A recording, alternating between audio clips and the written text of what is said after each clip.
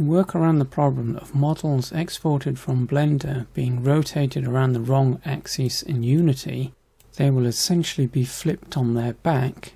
In Blender, select the mesh to be exported, and in Rotation Properties, change the X value to -90 degrees. This will flip the mesh on its end.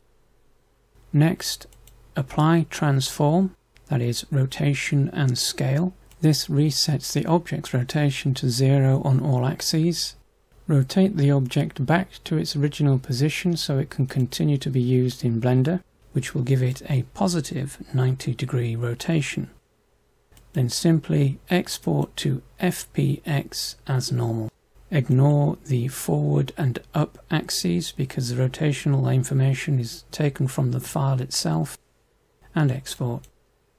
In Unity, the previous version may need to be deleted,